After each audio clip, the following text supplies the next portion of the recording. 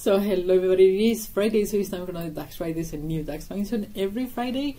In today's DAX Fridays, we're going to explore what curly brackets can do for you in DAX. You know that you can use them in Power Query, they're also available in DAX.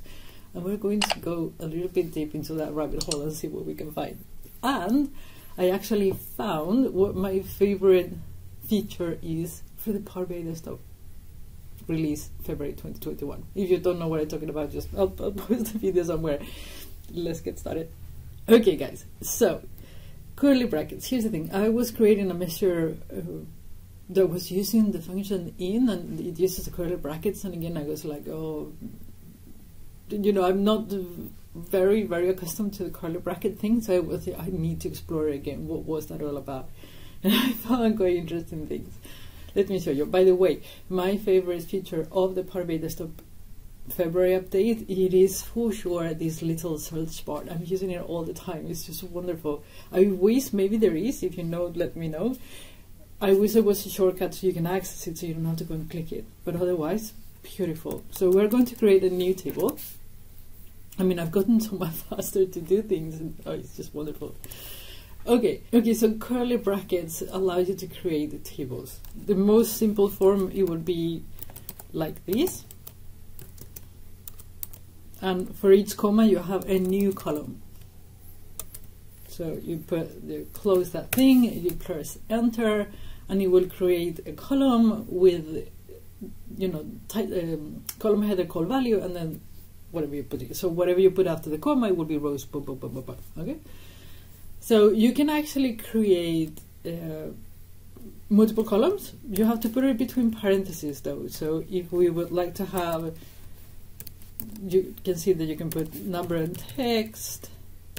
You can go in there and then you can put another number, close the parentheses, and then it will be value 1, value 2. You can see that. So there is actually another way to create these. If you want to actually have the values, you can always change it here, obviously. But if you want to create everything from the beginning, I showed you before that there is a function called data table, and it works pretty much the same. It's just that data table, it allows you to specify the header names. So you will see here you write what is the value, and then you have, I don't know, whatever number, and then you put this is an integer, and then you have the table in there with the brackets again. So you can have Spain. It has a little bit different construction that you would have with only the curly brackets, because you know you have parentheses when you want to put multiple columns. In the data table format, you need to have the curly brackets everywhere. So you will see here, if we will want to construct the same thing, instead of putting parentheses, you put curly brackets everywhere. So you will do Sweden, and then you will put 200, for example, and then boom, boom, boom. And then you have your table with the correct, right? It's a little bit harder to remember, so maybe the curly brackets is a more straightforward approach, I would say, but it works. It works. Both create a table. Here you can just go back and say put country. Nice, right? Okay, so you don't need to put values. You can actually leave empty. Obviously, you have to have the same structure. So you can see here that this is completely finished. There is actually quite, you can actually put functions in there. So you can actually go like this. I thought it was quite cool. You can do Poland, for example, and then you can say, okay, I want for Poland the max of table 2, you know, the other table that we created, number. So whatever is the max for that table, come here and put it, which makes it so cool, so cool. I have to close the curly bracket. Okay, and put another one of values. Come on. You see, so if we go to this table, the one that we created with data table, you see that the max is 200, and then suddenly we have 200 here. Cool. Now, if we, let's put another column. I found this fascinating. I could just stop. I was exploring this for the longest time. Put a number. Now, you can actually now, check this out, new column, and then you go in here and you do sum x,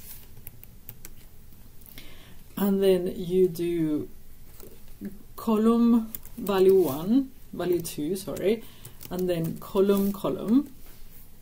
So you say sum x, you're going to feed these two columns as a table, and then as you remember, when you're using just a curly brackets, the table name is going to be called value. So if you want to sum for that new column, you have to put value.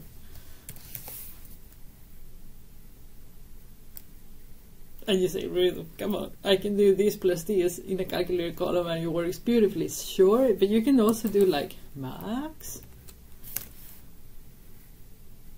and it will give you the max for everyone. You can do mean.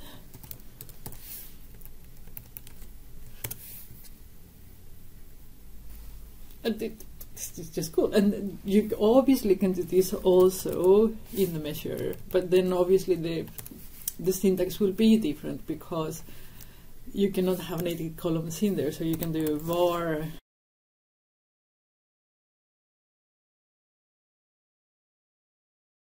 and then you put again the new table, the table that is generated with column 1 and column 2 is going to be called value, so you call it in.